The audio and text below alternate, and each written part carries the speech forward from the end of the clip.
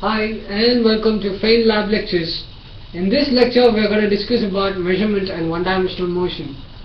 So measurement is a basic thing in physics. Why we have physics is because to measure things, because to understand how to measure things. Of course in chemistry also you do measure the chemicals and you put and you do the equations, and it's called as stoichiometry. However, we're not interested in that, but we're interested in calculating stuff such as mass, time, length, how much distance you travel today, and you need physics, not chemistry. However, so we are going to discuss about those things. The length, the mass and the time are called as, these are what are the things you use to measure, is called as quantities under standard physics. So I'm going to introduce you to some of the basic quantities, but before I do that I'm going to have to define physics, because it's one of the first lectures that will introduce you to the measurements. Physics is a study of nature. There is no definition in this world that can completely define all the branches of physics at once. So physics is a branch of engineering. Physics is a branch that studies nature. So it's just nature. Whatever things happen in nature, it's just put in physics. So that's what physics is all about. So the language for physics is mathematics. So without complete understanding or knowledge in mathematics, one cannot expect better understanding of physics. As you shall see, till date I've been doing lectures which didn't have any mathematical equation. Of course I might have mentioned a few, but generally it had no mathematical equations. But well, it's not the same now. It will have the lectures from now will have complete equations, and of course the problem solving will be done in a separate series of lectures. It's just the explanation stuff that one needs to understand the concepts in physics. So this is the concepts in physics lectures, which will supposed to spread the physics as well as help people understand physics to certain depth. Of course it's not the highest level that I'm going to explain to you, but I'm not going to explain it to you at the lower level also. So it's somewhere in between, so that it's kind of tough for the beginners, but I think if we can give it some time, we'll be hopefully be able to understand physics in detail. So this is what we call as the base quantities in physics. So the base quantities are the mass, time, and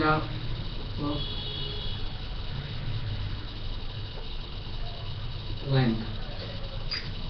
So these are the three basic quantities in physics: the mass, time, and the length. So mass is expressed in terms of kilograms, time is expressed in terms of seconds, and length is expressed in terms of meters. So what's the standard? So somebody might say, I have a tape that measures or that says 1 meters, so I use it as a standard. But you cannot do that, my friend. The thing is that we have a standard, and the standard for 1 kg is divided into 2 thanks to the intervening of chemistry into physics. So basically what we use to represent 1 kilogram is the platinum iridium alloy of height 3.6 centimeters, and it's a cylinder of platinum iridium, and it's kept at the standard weights, and it measures 1 kilograms. So next, the time. Well, time is measured in terms of seconds. So it's for every 9 billion oscillations of a cesium atom, the radiation that is emitted by a cesium-133 atom, for every 9 billion oscillations of that radiation, you actually account for 1 second. And then just imagine how fast the oscillations are. So as with the oscillations nearing, or it's more than 9 billion actually, it's a rough estimate that I'm discussing with you. Length meters, so it's the distance traveled by light in vacuum in a fraction of a second is called as 1 meter. That's the standard. Every country around the world has agreed to that. Well, I'm not. This is called as this all comes under a system called as SI system, the system the international name. I'm not going to talk about the CGS system or whatever the system that came before, because it's completely waste of time discussing about it. But of course, I've learned it. I'm being honest. I've learned it, and I recommend everyone to learn it, because you'll understand how physics evolved with time. All right. So that's very important. But again, if you want, you can remember it, or you study and you forget. All right. But more importantly, these are called as the base quantities. So base. So everything, it's a base, foundation to every other quantity in physics that I'm going to introduce you to, whether it's newtons or any other quantity that you'll come across in the days to come. So this is the length. The 3 represents the base quantities. Of course, we are going to talk about the fundamental quantities. For that, I'm going to have to add some more. So the electric current is one of the fundamental quantities, and it's measured in terms of amperes. And so the next thing is the amount of substance.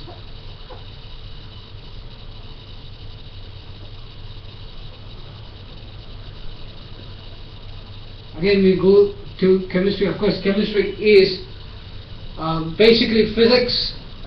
Chemistry is a branch that has risen out of physics, to be honest. So again, whatever they do is nothing but physics.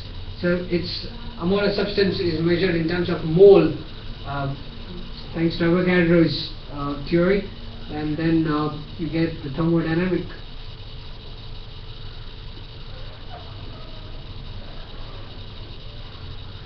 Absolute temperature,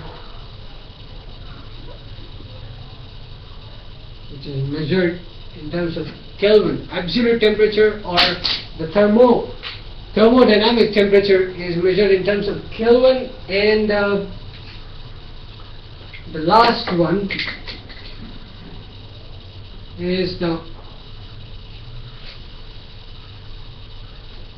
luminous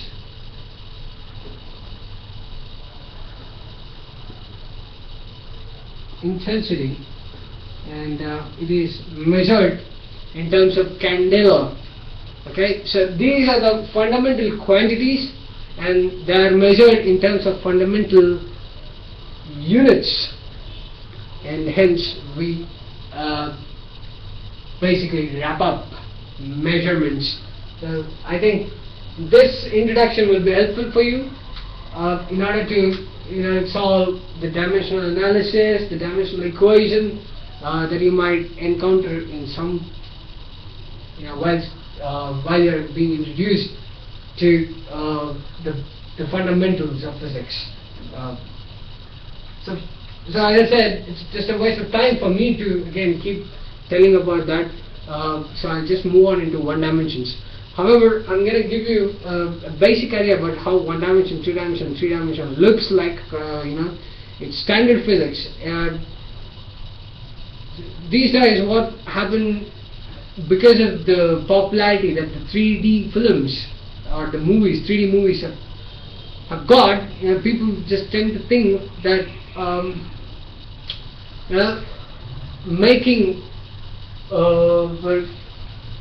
claims as such as it's a 4D movie, 5D movie, and some fools make 7D movies also in the malls, where you get these scary things that takes place as 7-dimensional. So is that true? Well, it's not true. We have only 4 dimensions in the universe that we know.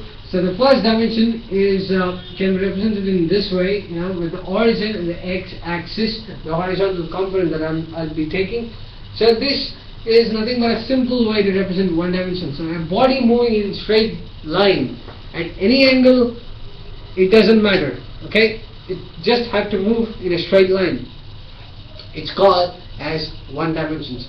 So if the body just makes a right or a left turn, then it is called as it's represented as two-dimensional, x, y, and 0.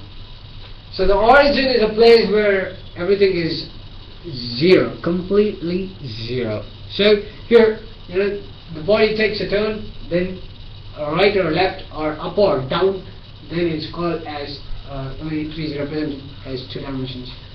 So if the body again involves in a left or a right turn, as well as a hill climb or a decline, then you represent it in three dimensions, x, y, and z. So say you're in a Lamborghini car and you're moving in a straight line, no ascent or descent, or no left, no right. So you're just going straight, then it's called as one dimension. The moment you try and turn your Lamborghini car towards left or right, still moving, then you represent it in terms of two dimensions. Okay, if you're going up a hill and then you take a turn, like in the switchbacks and while climbing a mountain or whatever you do, ascending a mountain, in one sense, then you represent it in three dimensions. What about four dimensions? Well, four dimensions is pretty complex in one sense to represent in a two-dimensional plane. So this 3D diagram that you're seeing here is not correct, because it's the two-dimensional plane that I'm writing in, but it's the best I can do, believe me. And I forgot to mention that in two dimensions, the horizontal and the vertical component are perpendicular. In this three dimensions, all the axes that I've drawn are perpendicular to each other. So here, these x, y, and z line are mutually perpendicular. X and y are perpendicular here in two dimensions. So here,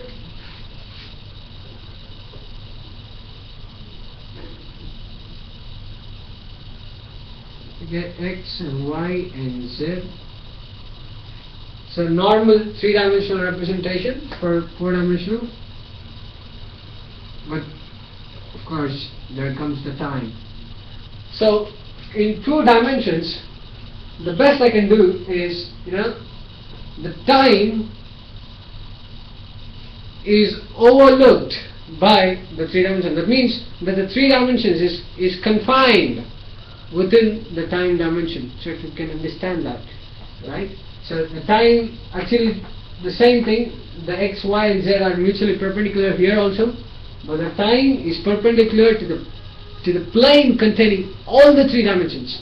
So it's not just perpendicular to the y, it's perpendicular to the x, y, z plane. Okay, so the time is perpendicular to the x, y, z plane. So this is the basic understanding that one has to have. However, I'm not going to discuss about the two dimension or three dimension or four dimension until I finish up the classical mechanics. So you don't have to worry about that because I'll be explaining it in detail when I come to the relativity. But for now, we'll focus on one dimensions. Okay. So how do you represent the position of a particle? Position of a particle. So the thing is, since it's one dimension, I'm going to make this horizontal component as my reference all the time, and with this lines that I'm going to draw as a standard, any units, doesn't matter. So here, O is the origin, as I said, where everything is 0, and say a particle A is 3 units from 0.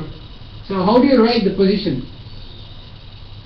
So you say the position of the particle is 3 units from the origin in the positive direction of x. Okay, the position of the particles is 3 units from the origin and it is in the positive direction of x. Hence the position, say A, small letter a, is 3 units in plus x direction. That's how you write. Okay, A is equal to 3 units in plus x direction.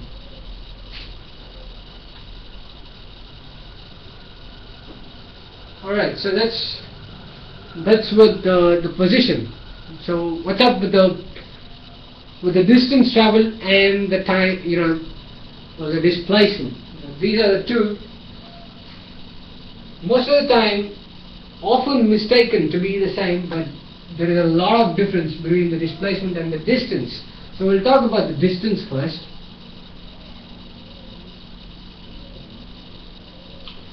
So distance is the total amount of the units traveled by the body, total amount of units. So here saying, consider an example where the body travels from 0, the origin, till 1, 2, 3, 4.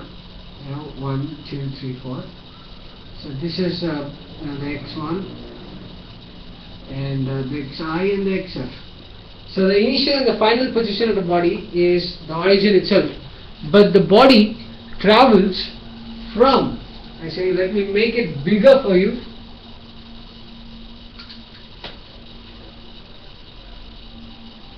So this is the origin, this is 1 and this is 2 and this is 3 and this is 4. So the body actually travels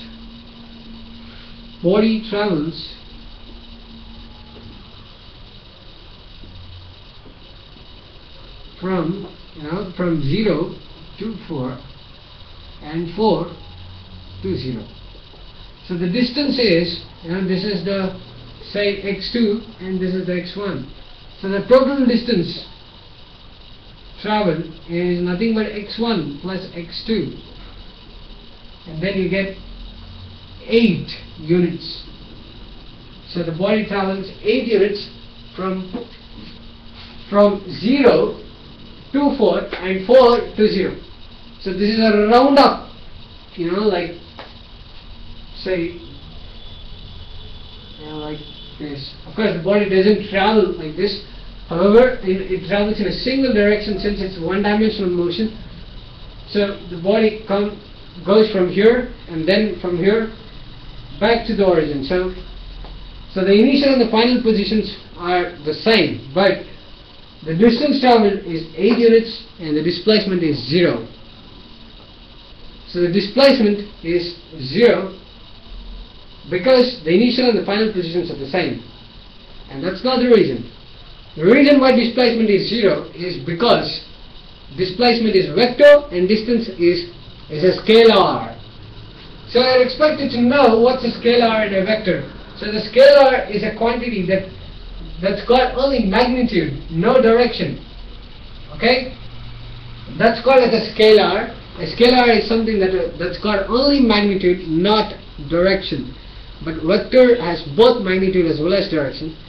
Hopefully, if I can, I'll make sure that I do a lecture on vectors and scalars separately. Of course, these days people are being taught about the vectors and the scalars in the high school, so we just don't want to worry much about that as of now. I think hopefully you must understand the differences between the two.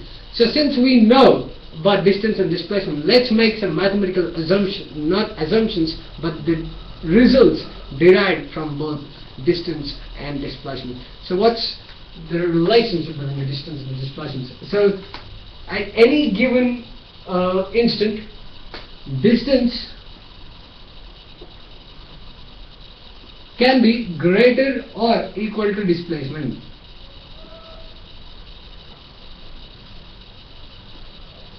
So this is the mathematical relation that one can arrive, that the distance is greater or equal to displacement. Okay? And you know why. I don't have to again repeat whatever I told. So I think you know why very well. So we'll just move on to something called as speed.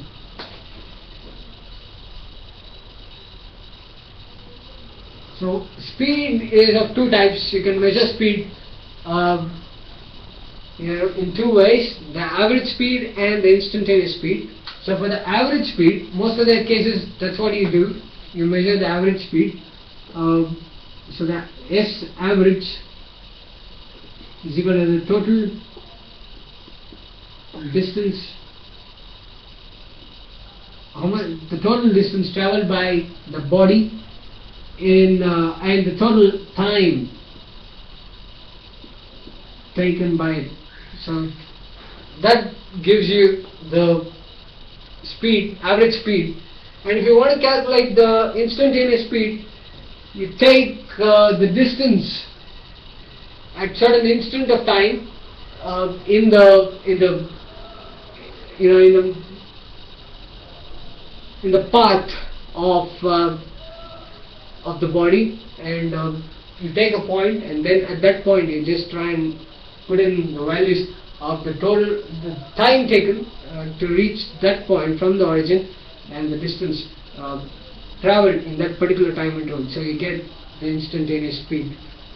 So skipping to the velocity, things get interesting here. Actually, V average is the total displacement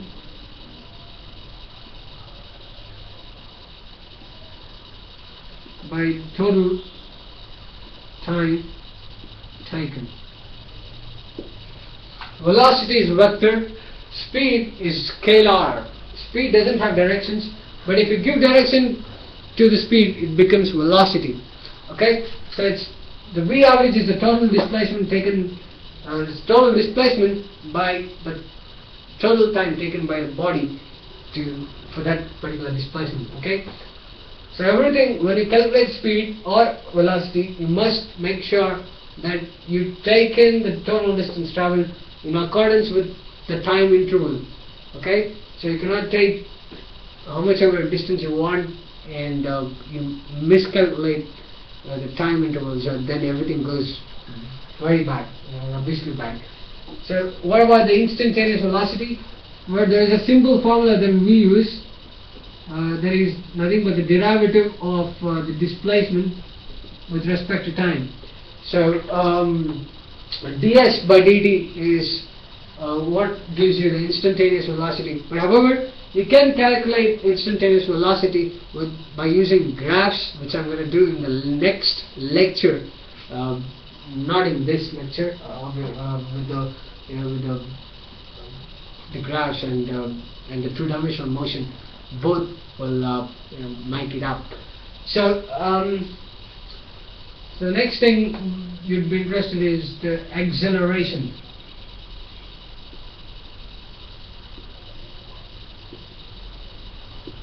So the acceleration of a body is something that occurs when the velocity changes rapidly. So there is a very good, beautiful story behind this.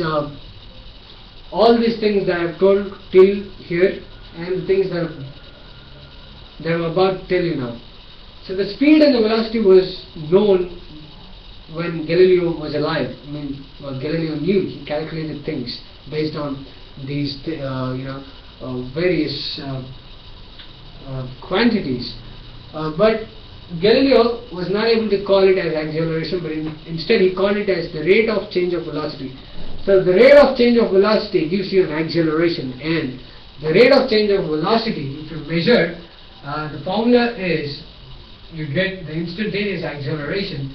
dv by dt is nothing but the rate of change of velocity. But however, Newton invented calculus. This is Newton's formula, the ds by dt, dv by dt, that gives you the instantaneous acceleration. That's Newton's formula. But however, to calculate the average acceleration, what do you do? Is nothing but the velocity in that particular time interval. So v by t gives you the acceleration. So it's quite simple, but as I said, keep in mind that you take the values of the numerator depending upon the time interval, okay, in whichever formula it is, whether it's speed or velocity or acceleration, make sure that you take the value of the numerator in accordance with the time interval, otherwise your values can go horribly wrong. Okay, so this is the basic introduction to the velocity and speed and as well as the acceleration. However, as I said, the rate of change of velocity, because when I introduce you to the forces, the Newtonian laws of motion, then I'll tell you in the next lecture. However, for now, or maybe I might as well mention at the end of this lecture itself. So the acceleration it played a vital part in Newton's laws of motion.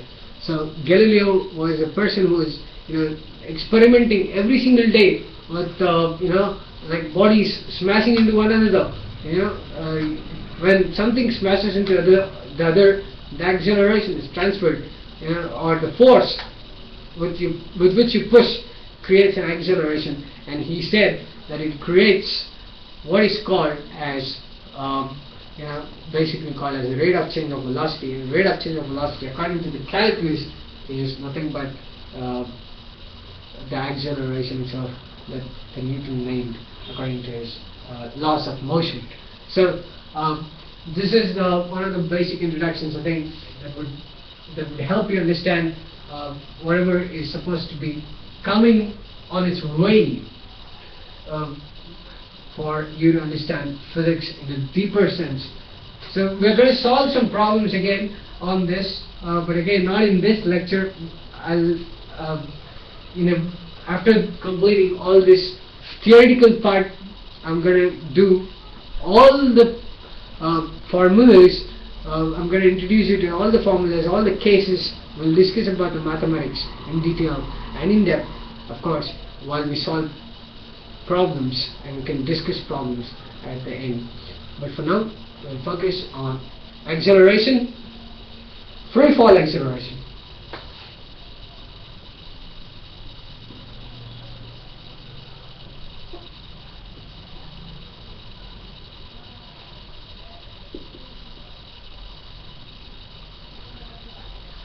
If you remember, one of the first lectures that I did was on this free fall accelerations. Galileo actually went to the Leaning Tower of Pisa and dropped two identical balls, not pens of course, and observed that the two identical balls fell towards the ground at the same instant of time. So he calculated based on the observations he made that the body would accelerate. Say this body A is falling towards the ground. So at 1 second the body velocity would be 9.8 meter per second, because in this interval of time the body would accelerate at 9.8 meter per second squared. And again, in the next second the acceleration remains the same, it's a constant acceleration, but the velocity is double that, so it's about 19.6 meter per second, and so on with the equation. However, so this is the way the body falls. But again, while you do, you have to remember that you need to introduce minus signs for the acceleration as well as the velocity, because the vertical component that I am using is increasing in this direction and the body is falling opposite. So the minus g is what you use when the acceleration due to gravity is towards the earth, that in the sense the body is falling towards the ground, then you use minus g for the acceleration due to gravity, and so on. So this sums up my one-dimensional motion as well as introduction to the measurements. Well, I just want to say thank you to everyone in this world, because my lectures are being viewed in more than 30 countries around the world, and I thank you everyone for your support. This is my mission to spread the word science as well as physics, because it's so interesting, see. And I want everyone to learn and love physics, because it's very vital in order for anyone to lead a good life. Alright, so one might argue that money is, but of course if you don't have common sense you get nothing. So physics or science as a whole is nothing but common sense, and it helps you survive anything. And that's why I love science, and my mission is to spread the word science. And hence I hope if you like this lecture, I hope you can share it so that more and more people get educated, and my mission will be a grand success. Thank you very much.